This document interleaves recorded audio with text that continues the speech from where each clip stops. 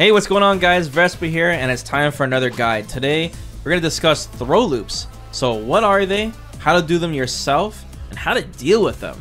If you can, that is. They're pretty darn strong. But knowledge is key. Once you understand exactly how they work, it's going to help you deal with them a lot better. You know what's funny? In Street Fighter V, there used to be tons of throw loops, but Capcom removed pretty much all of them by the end of Street Fighter V's life. But now they're back with the vengeance in Street Fighter 6, and they're even stronger in Street Fighter 6 because of the punish counter system when you whip throws, and because of drive rush, because it allows even more characters to have them. Alright, let's get started. So what is a throw loop? Well, quite simply, all it is just after you throw your opponent, which is most of the time in the corner, you have enough frame advantage to throw them again before they're even able to do their fastest attack. So really easy example here, I'll have Ken to wake up with a crouching light punch, which is his fastest attack. So here he pokes me after I throw him. So I'm going to throw him, and then I'm going to throw him again, see? And then no matter what, no matter how hard Ken mashes on it, he will not be able to get this attack out, and I'll throw him. Unless, of course, I mistime my grab. But don't worry, with some simple frame data knowledge, I know that Ryu is plus 17 after his forward throw. So that means I can whiff a light punch and then press throw, and I'll perfectly time that throw every single time, and I'll never screw up. So check this out.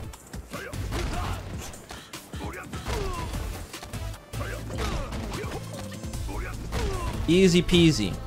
So throw loops are so good because they're really easy to do, and they force your opponent to this very risky guessing situation that can cost them a lot of life if they guess wrong, and they're essentially stuck in this loop. That's why it's called a throw loop, if they continue to guess wrong over and over again. Okay, so now you know what a throw loop is. It's time to show you guys a whole bunch of examples with a bunch of different characters. You know, pretty much every single character in Street Fighter 6 has a throw loop. Off the top of my head, I think the only exception is Chun-Li and Honda. Someone correct me if I'm wrong on that. And there's three core types of throw loops. There's certain characters need to dash to get the throw loop. Other characters can walk, and some characters have to use drive rush to throw loop. And that's usually characters that are like really slow movement speed, or they don't have enough frame advantage after their throw. So obviously walk throw loops are the best because that gives you the most amount of options after you throw your opponent. And then followed by dash throw loops, and then finally drive rush throw loops would be the weakest because, you know, cost resources to constantly do them. Now if you're not good with frame data, don't worry. All you gotta do is just set the dummy to wake up crouching light punch with Ken. Just follow along with me and just experiment with, can your character dash throw after a throw? Can they walk up throw after a throw? And can they drive rush throw after a throw? And that's one way you can narrow it down if you don't want to go through the numbers. Oh, and before I forget, in Street Fighter 6, strikes happen to be throws on the same frame. So make sure you put that into account. Okay, let's start hammering out some examples. Let's start with the dash throw loops. We're going to use Jury for this. So after I throw Ken, we're plus 25 and my dash is 22 frames. So that means after I dash, I'm going to be plus 3, which is going to beat Ken's crouching light punch, which is 4 frames, because throws start up in 5 frames in Street Fighter 6. So let's set Ken to do a wake up crouching light punch again after I throw him. So I throw him, see he does his wake up light. So we're going to throw dash throw.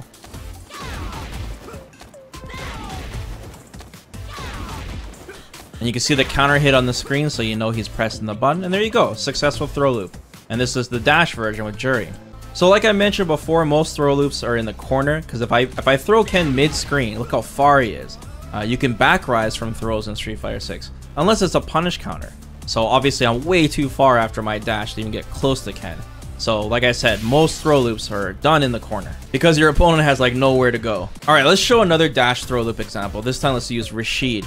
So Rashid, when he does his forward throw, he's really plus. He's plus 27. So after I dash, I'm gonna be plus 9.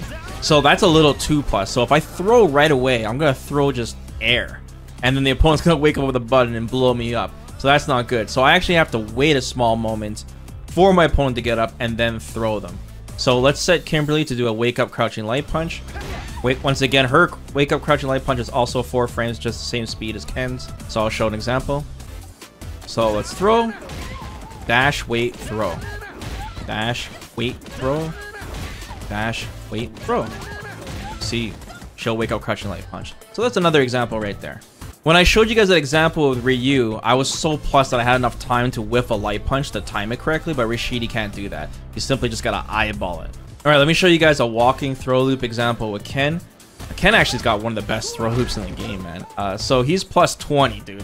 He has so much time. So I can either just walk forward and eyeball it and just throw Kimberly again. So let me just turn on a crouching light punch.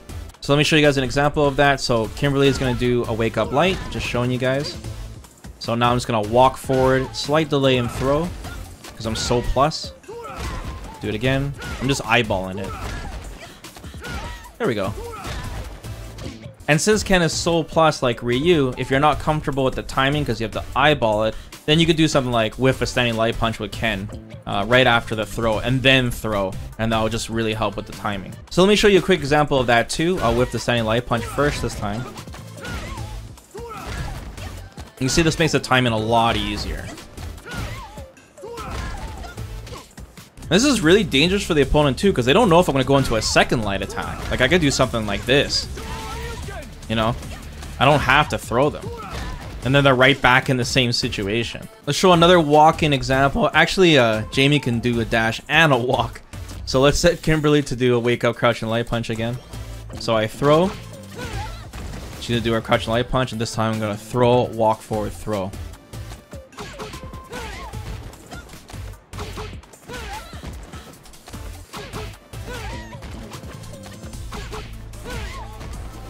I'll just show he can dash, just so you guys know.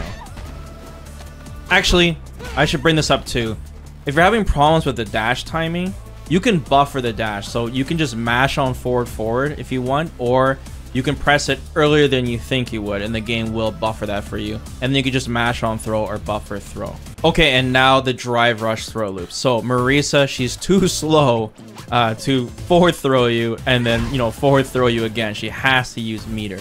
So let's get Chun-Li to do a wake up crouching light punch this time. Which should be 4 frames, right?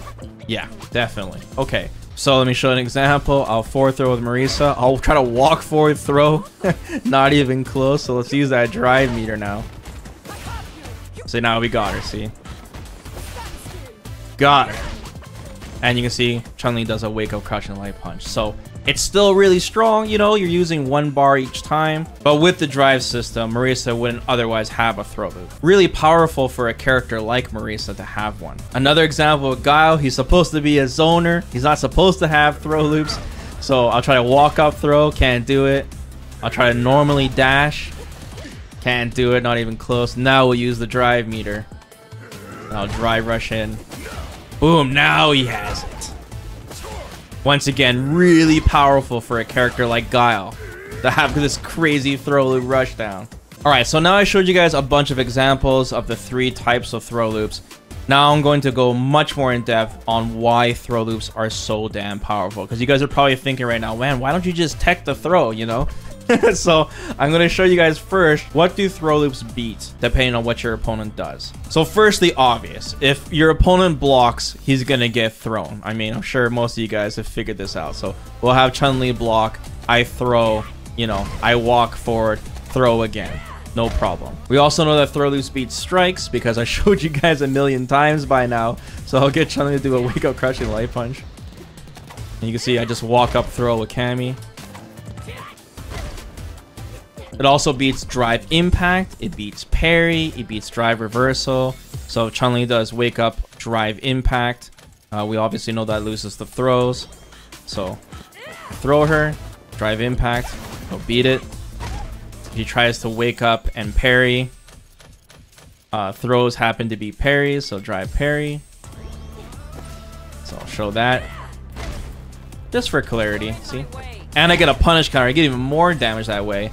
And then obviously Chun-Li can't do drive reversal because she has to block first. But then you're probably thinking, what about jumps? So the opponent starts to fidget and they jump back in the corner, they jump straight up. It doesn't matter because you'll recover from your throw whiff and still have enough time to anti-air them. So I'll get Chun-Li to just jump up, jumping heavy kick for example. So I'll just imagine I'm doing the throw loop here. And I'll go for the throw and then I have enough time to see her jump in the air and then uppercut her.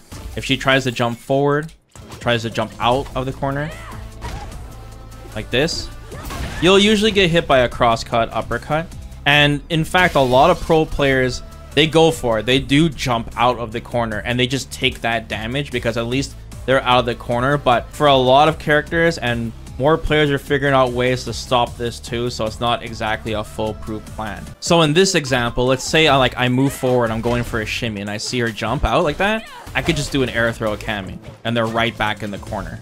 Or you could do something crazier if you were going for the throw again. You can go something like this. And you see them jump out, and then you can put them back into the corner. And like every character has something like this. They can keep you stuck. I'll show another example here with Jamie. So we'll throw JP here. And something typical will happen, like they'll jump back heavy kick to try to get out of it. And then Jamie has more than enough time to DP again, like this. I don't even think he even needs to do the OD version. He could just do a normal version. Yeah, more than enough time. And as you get better with throw loops, you'll have like all these plan Bs ahead of time so that when you do go for the throw again, you'll be ready depending on what your opponent does. So let me show an example of JP tries to jump out instead. And I throw a Jamie. You can do something like this. You can get really creative and punish them really hard for jumping out. Ken's another easy example if they try to jump out. I can just run mix up left and right on them or switch sides, doesn't matter. Or you can keep it really simple and just do an uppercut into super. Like that. That'll still do great damage.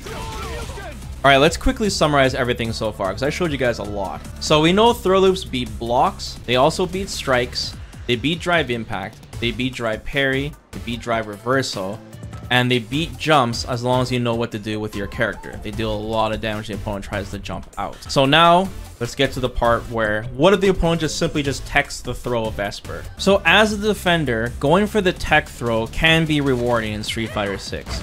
So I'll walk forward, get the tech throw, it builds some space. However, you're still in the corner. You know, there's a lot of space between us, but you're still in a bad situation. But it can be rewarding. It allows Chun-Li to, you know, drive rush towards me. Enough space to whip punish me, right? To get out. It is helpful, but the risk is very high because now, what if I didn't go for another throw in my throw loop? I have more options than that. What if I go for a shimmy instead? So if I shimmy this time, Chun-Li's gonna think I'm gonna walk forward and throw her again, but this time I walk back and she's gonna whip the throw.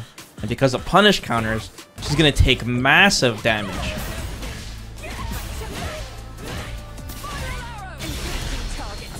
Something like this, right? And that could be over. That could be the end of the match. And that's going for one tech throw attempt. That's why I said at the start of this video that throw loops put you in a very risky guessing game. So let's say Chun-Li did a wake up reversal this time, because we know an invincible reversal will beat a throw, and a wake up super will also beat a throw. So we'll get the OD version. So if I was going for the shimmy, and I didn't know Chun-Li was going to go for the reversal, I would end up blocking, because I'm walking backwards to avoid the throw. So the shimmy will beat reversals, wake up supers, and it will beat throws. And once again, since I blocked it, I get the punish counter anyways. And then the exact same combo. And I already showed you guys what happens if you try to jump out during the shimmy. I can just air throw a Kami, for example, and put him back into the corner. I guess I could show another example with another character. So quick example of Marisa, I go for a shimmy and I see them jump out. Boom, level 3, mad damage, and this level 3 will put them in the corner again. And even if I don't have the meter to do a super, there's a lot of things you can do. I can go for a shimmy and I can do jumping medium punch, like that, and they're back in the corner. Keep in mind, if you have a character that has a dash throw loop, like Jury, for example, you won't have enough time to walk back out of the throw. You'll just end up getting thrown yourself, which will suck. But don't worry, there's a solution to this. All you gotta do is just backdash after the forward throw. And then you can stop them when they're in recovery. Something like this, for example. You see it did punish counter? So that'll stop them from pressing throw, and it's still a shimmy. So even going for a shimmy during throw loops covers a lot of options. They beat the opponent from throw teching. They beat the opponent from doing a wake up reversal. Doesn't matter if it's invincible or if it's a super. And can still beat the opponent from jumping out. So of course, to complete the paper, rock, scissors, I've showed you guys what happens when I go for a throw, when I go for a shimmy, what happens when I go for a meaty attack this time.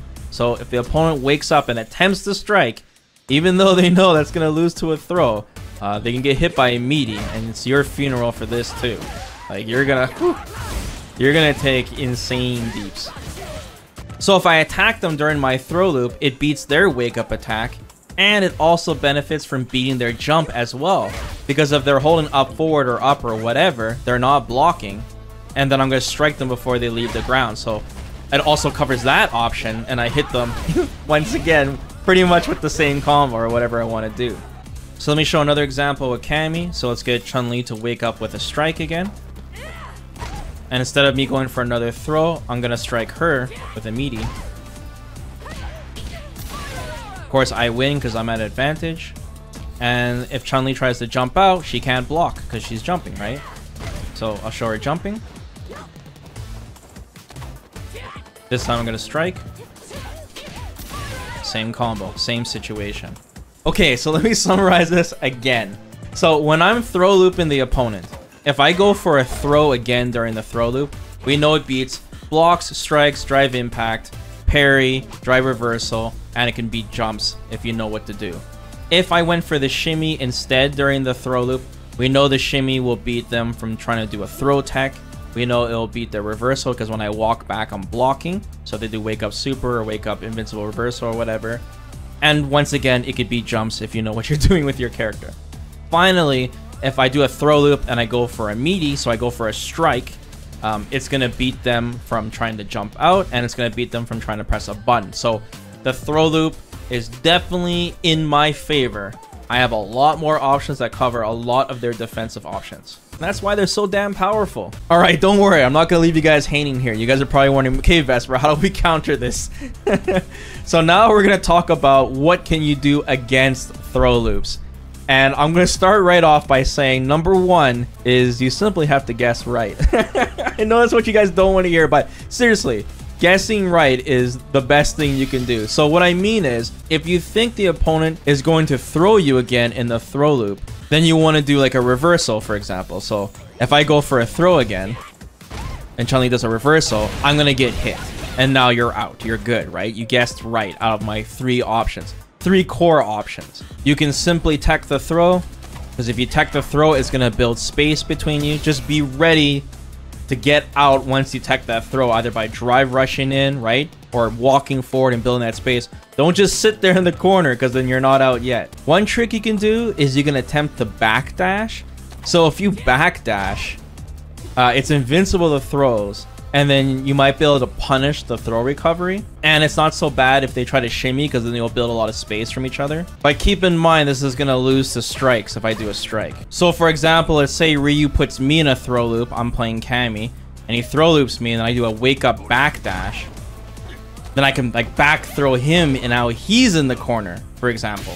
So that's like one little trick you can do. If you happen to play a grappler like Zingy or Manon or Lily, this trick can be really useful because you can go into a command grab instead and do even more damage, which is really nice. You could go for the wake up jump. I would recommend jumping out of the corner, not straight up. You can get a lot of damage if you land on top of their head, but most of the time I would just get out of the corner. And yeah, you're probably going to eat an uppercut for doing it, but at least you're out, and that's what a lot of pro players tend to do. But it's not going to work every time, because once again, if the opponent goes for a strike, it's going to hit you before you leave the ground. If you're feeling really spicy, you can go for the wake up low attack too, because if you think they're going to shimmy, they're obviously going to be walking backwards, so they'll be standing and they're not blocking low. Some pro players risk this too, so I'll show an example of that. You can do something like this. So you walk back and you get tagged, right? That can go into a drive rush, it can go into a super. And that's one way to deal with if you know the opponent's going to shimmy. I'm sure you've heard the expression, just take the throw, because throws don't do a lot of damage. So you have a lot of time to kind of see what your opponent is doing. And if they eventually go for a shimmy attempt and you block while you wake up and you see them walk back, that's where you get the space, and then you can drive rush, you know, jump out, or you can strike them to stop them, and the throw loop ends right there. So you can risk blocking on wake up. Another cool trick you can do, but it depends on what character you play, you could do some kind of instant air move. So for example, Chun-Li can do instant air legs. So if I go for a throw again, like this, she can hit me with the instant air legs, and that's pretty cool. Jerry could do jump forward medium punch. That will be a throw as well, and she can cancel it into her dive kick, for example. And Luke can just, I don't know, jetpack out of there with his stupid knuckle like that. And you can get out of the corner. You basically use your imagination. So think of what can you do after you jump forward with your character. So let's summarize what you can do against throw loops. Once again, it's going to be a guess at the end of the day. It's going to be risky. That's why throw loops are so strong. But if you think they're going to throw you again, you can simply tech the throw if you're willing to risk that. You can backdash.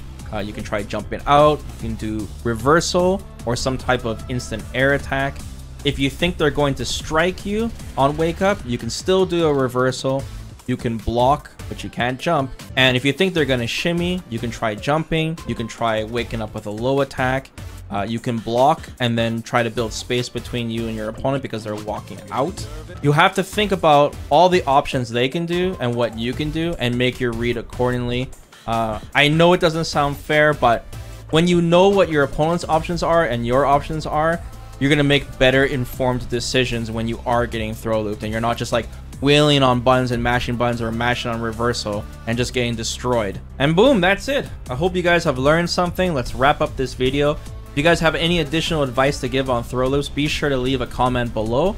Or if you have any questions, I'll be sure to answer them. Or even better yet, come check out my stream. I stream live every single day, and I'll be able to answer you there in the chat. So I'll be back, guys, with some more guides, and we'll even cover more on throw loops in the future. And yeah, until next time, everyone, take care. Peace.